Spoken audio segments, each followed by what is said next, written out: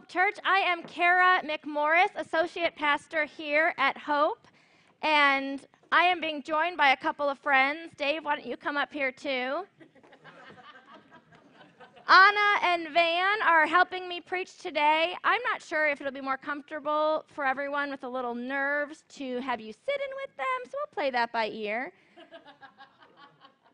So we have been preaching on hope at the movies, and we always like to have a kids movie in there because although there is so much depth in so many movies, it's amazing when you watch a child's movie as an adult, you're like, oh, there's some big stuff going on there too. And sometimes it is only through the eyes of children, through that faith like a child, that we can take in those messages, that they can reach us in ways that they can't otherwise. And so we're going to hear a little bit about the movie from them. But first, we are going to start with an interview that took place earlier in the week by a very important person to us. So let's hear from this important person on video what he had to say about the movie. Today I'm talking to Lennox about Toy Story 4. Lennox, what was your favorite part of the movie? Well, the existential crisis of Woody and Forky seem particularly consequential in terms of the short-term versus long-term relational anecdotal probabilities. What? I like Forky. Of course you do. Why do you like Forky so much? He's so innocent, like me. Buddy, really? I like Forky. Yeah. Dave, can you keep a secret? Well, yeah, I think I can. What's the deal? I don't think I like the Cubs. Oh, that's going to be a problem because one mommy loves the Cubs and one mommy loves the Cardinals. I know. I think I love the Cardinals. Well, of course you do, buddy. But let's just keep that between us, okay? All right? I like Forky. Of course you do, buddy. Ready. Thank you, Lennox, for that exclusive interview. Appreciate it. So unfortunately, we started with 5 people, interviewers, and evidently I should have channeled more of my Oprah interviewing skills instead of my Ron Burgundy. I guess I scared 3 off. So let's see. We'll get some cutting-edge questions from these fine young people here. So let's sit down. Tell me a little bit about Toy Story. Can you tell us all a little bit about Toy Story 4? Well, what I like is that, well, when Forky and Woody get lost, Forky wants to go back to his kid, but because Woody helps Forky to really to see that he's the most important toy to Bonnie right now. Let's cue an awe. How many people have seen the movie so far? All right, the rest of you need to go out this afternoon and see this movie. Okay. All right. Do you have anything to share about what happened in the movie?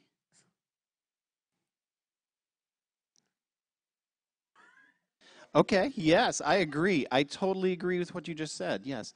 What was your favorite part of the movie? I love that part too. I think you might not have heard that. It was an amazing response. Amazing.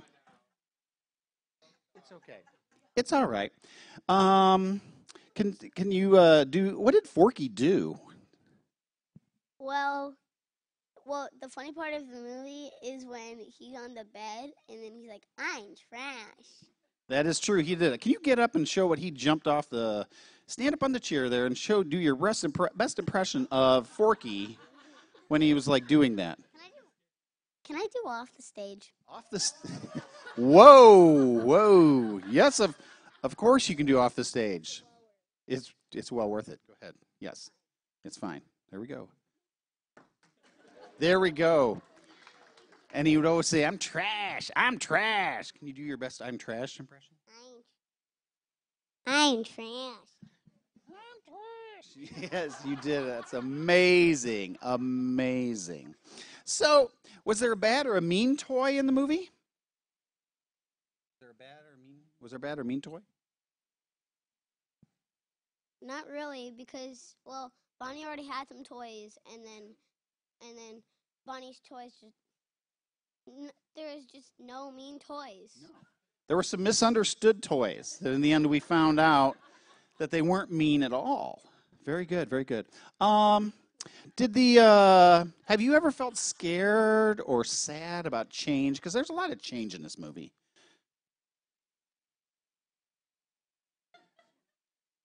All right, okay. It's all right. It's okay. It's okay. It's all right. Scared of like chewing your hair and something like, come in? No. Have you ever been scared or anything, buddy? Well, no, because No, I've never. sometimes I've been scared, just not that much though. Okay. It's going really, really well. I'm sure the ratings will be sky high. Anyway, what did you learn? What did you learn from the movie? I mean, there's so many lessons that Kara will share in a moment. But what are your perspective on something you learned in the movie? Yes. What I learned is if a friend's feeling sad, doesn't matter if they were mean to you just like once or twice. You should just still help them. Yeah. Aw, thank you. Thank you. Aw, exactly right. Exactly right. Where did you see something that reminded you of God in the movie? Let's pull a little God into the movie. Did you see anything that reminded you of God? At the end, when Woody chose Bo over his friends because he wanted to be with Bo, so he was really happy and he jumped to Bo. Tears. It's a big moment. All right. So wrapping up, let's give a little round of applause to our people here. Thank you. Thank you. Yes. Yes. You guys can go on back and sit down. Thank you so much. Anna and Van, thank you Yes. so much. It is so hard. You did an amazing, amazing job. Thank you for your help.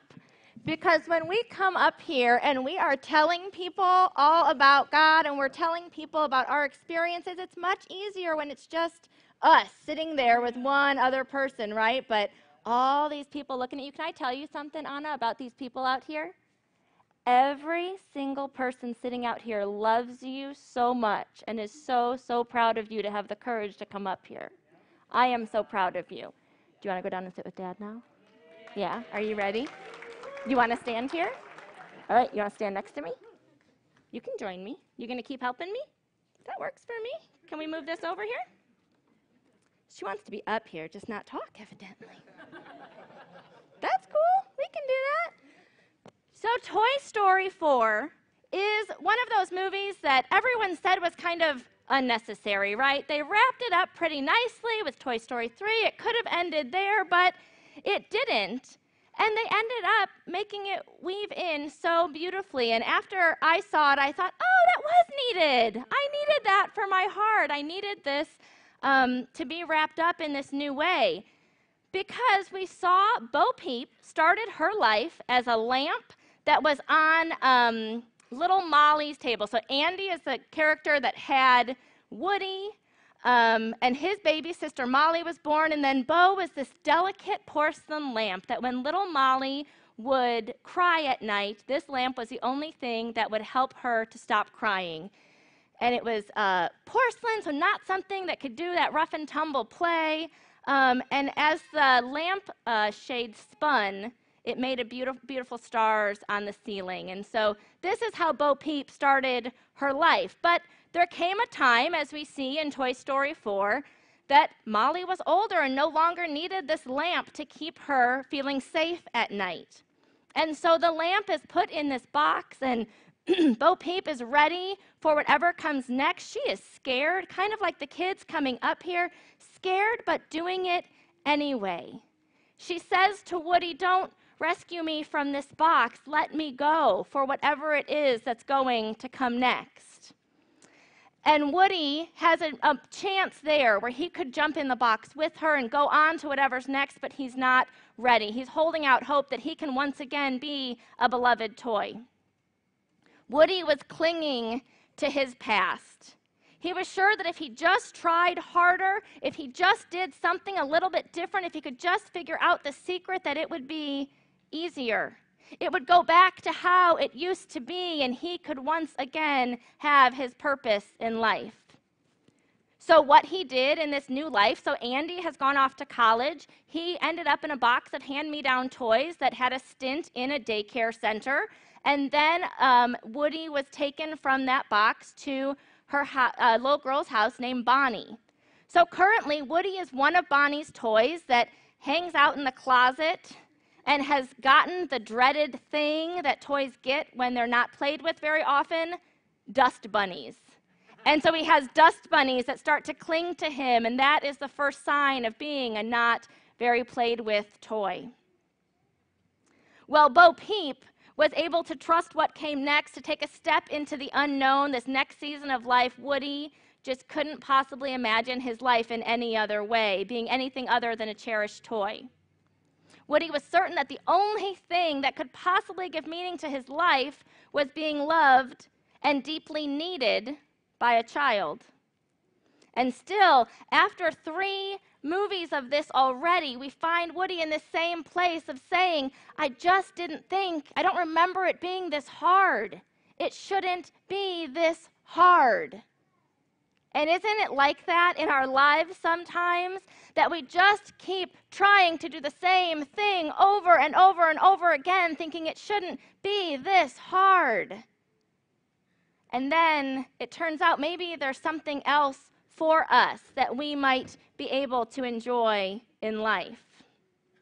Because Woody had this thing that he was certain of, and though everything else in his life had changed, he believed with his whole heart that this was the only path that he could take, that everything was eventually going to fall back into place.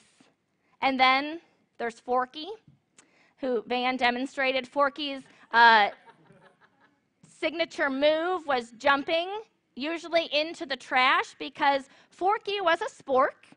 And when Bonnie went to her first day of kindergarten orientation, there was a little mix-up with some stuff that was taken out of the garbage, and this spork, who was intended, his purpose in life was simply to eat a snack, eat a lunch, and then be thrown away. That's all we use our sporks for normally. And yet Bonnie saw more in Forky than trash. And Bonnie took Forky out of the garbage and made him into a cherished, beloved toy.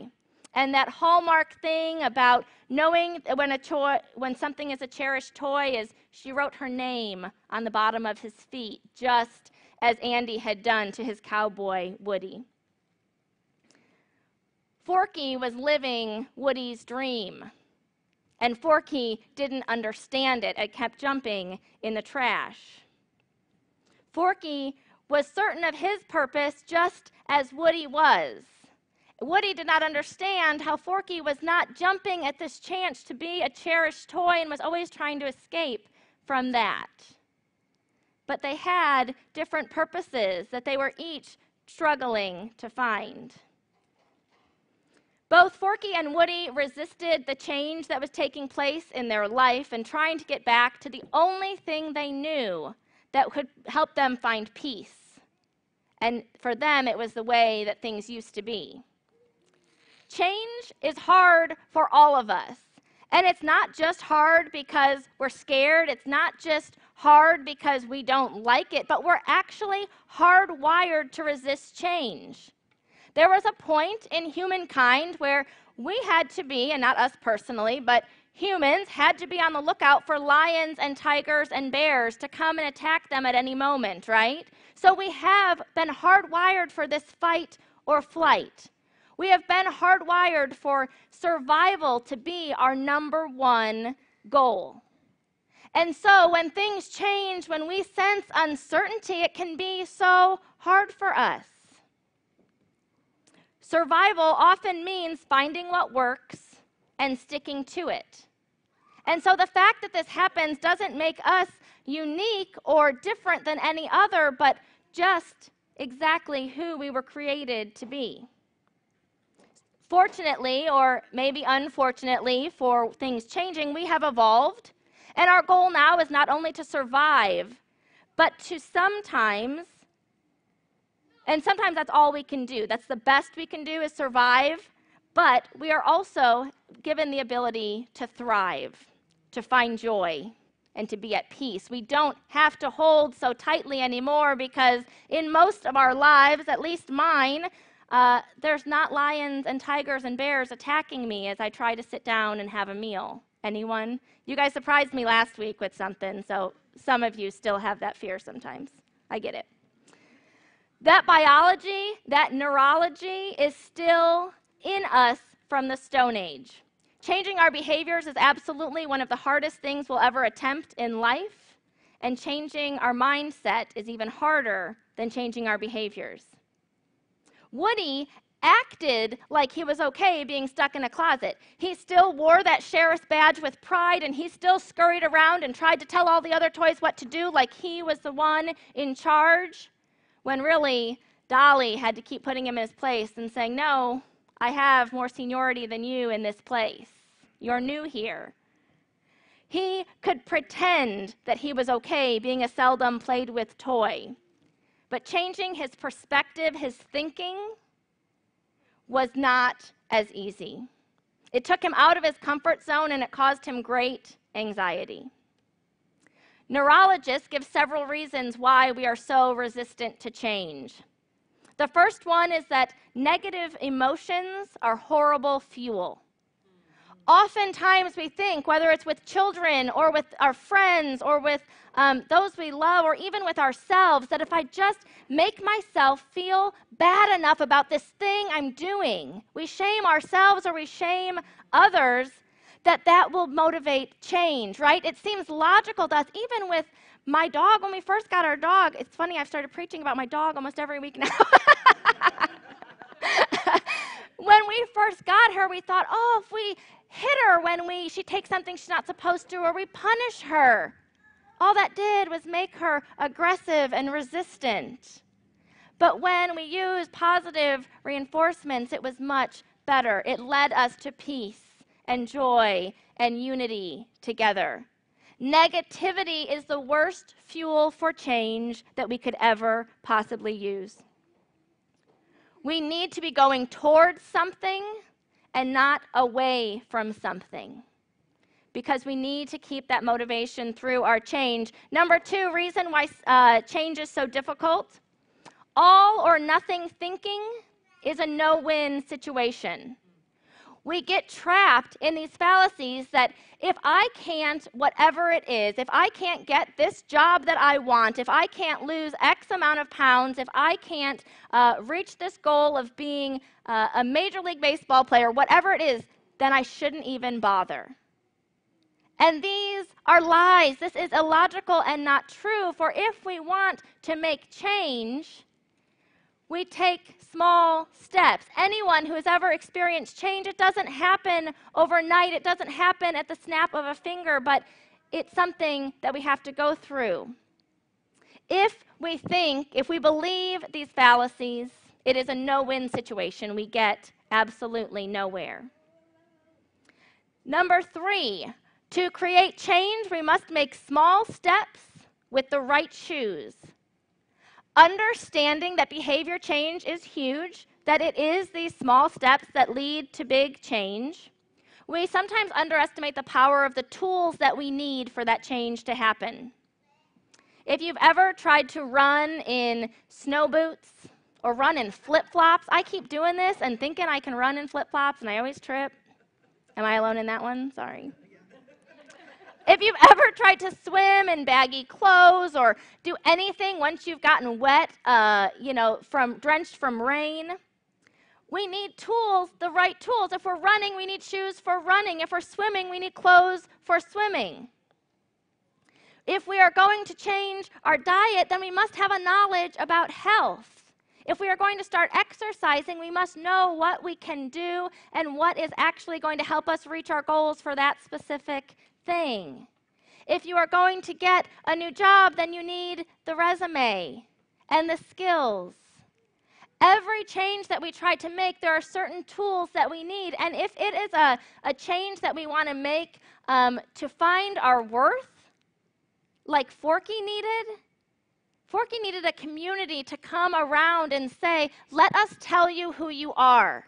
When those lies and that negativity are coming so quickly into your brain, the community of toys came around Forky and said, let us tell you who you are. It doesn't matter who you were. It doesn't matter what you were or where you were. Let us tell you who you are now and to us and in this place. We must know what our tools are and use them to help us be successful in change. And number 4, change is absolutely a process. Change is not one decision or one thing, but it is many connected things all working together. And when we continue to strive towards one thing, thinking this is the change I need to make, and we ignore all the interconnectedness of the rest of life, we end up like Forky saying it shouldn't be this hard. We are also all in different stages of this process. So if I have a goal and I look at someone else and say that is something that I want to work towards, I can compare myself to that person or that situation and say, I just want to get there. And we see this in Bo Peep as she is trying to encourage Woody, who is just at the beginning of this process. Let's look at that picture of Bo Peep, how he encounters her. So she began as that delicate porcelain lamp with this big, beautiful skirt. And then she had to find her way. Her arm broke. Her staff broke. She had to change her costume so that she could go through this change in her life. Her purpose was no longer to stand there and be Bonnie's nightlight, but she found purpose. There's this phrase of being a dreaded lost toy. And all the toys originally in Woody and in Bonnie's closet wanted to be anything but a lost toy. Even if they were just stuck in that closet covered in dust bunnies, at least they weren't lost. And then Woody encounters Bo and she says, Woody, I'm not the one who's lost here. She went through this process and she found her place and she used her tools and she got some bumps and bruises along the way. It wasn't easy for her, but she had taken it step by step and found a new community. And at one point, they stand at the top of this carousel, and Woody's like, but you need to get to be a cherished toy again. And she says, Woody, I have all of this. And she looks at a carnival full of children, and she looks at a park full of children, and she talks about a birthday party down the street. And she and her other toys find children wherever they are that need toys. Instead of being there for that one child that cherishes them and it's safe and it's comfortable, they go out into the world and they find those children that need comfort, those children that don't have toys. Bo isn't a delicate porcelain decoration anymore, and she is the one that can help Woody through this process. In Scripture, it says, see, I am doing a new thing. Now it springs up. Do you not perceive it? I am making a way in the wilderness and streams in the desert. This is in Isaiah. Isaiah is a prophecy. Something told, these words were told long before the change was going to happen, long before God's people needed to hear it. But for those who knew this scripture, for those who knew this prophecy, they had been a little more ready for this change to take place. They were given this promise. Something new is happening here. Don't cling to the past. Don't cling to what you know, but experience what is new here now for you. For I For God is with you, and God is making a way in the wilderness, putting streams in the desert. There is no doubt in my mind that as Bo was making that transition from being a beloved children's toy to this new creation, she doubted that. But there were things and people, children, and other toys to help her along that process. Woody is so scared for Bo. He projects all of his desires and purpose onto Forky, who seems certain that it's his destiny to be trash instead of a beloved toy. Both were believing a false truth that they could only be happy with one certain outcome. But they were wrong. And what if we are too? What if we are wrong with the one thing that we think is the secret to happiness and peace?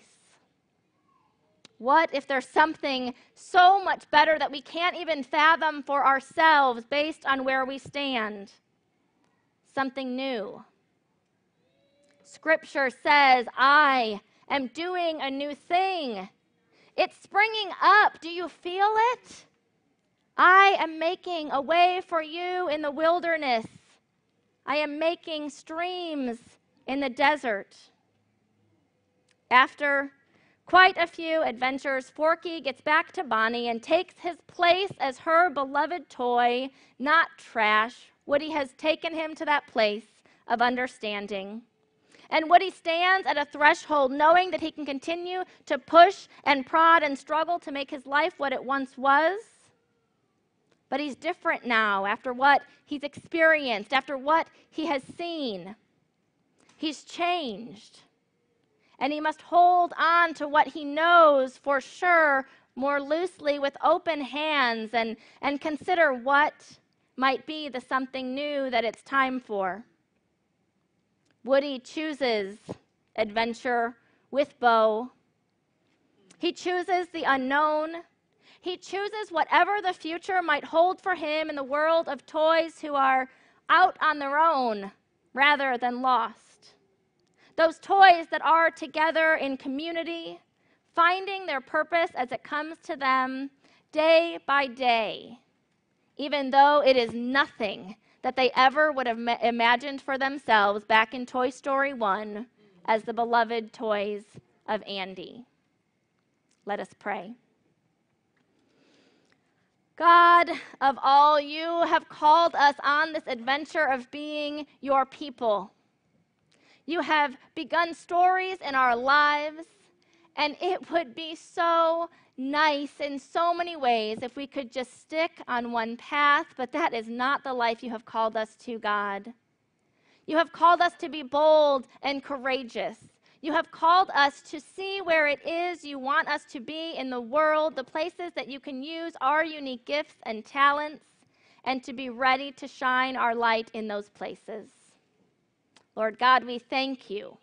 We thank you for being with us along this way, for making a way for us, and in those times when we are facing bumps and bruises, to lead us to streams in the desert. Those moments of encouragement, that community, those people that encourage us and allow us to walk through that change with as much grace as possible. Thank you, God, for being present, for continuing to write the story of our lives every day. Amen. Amen.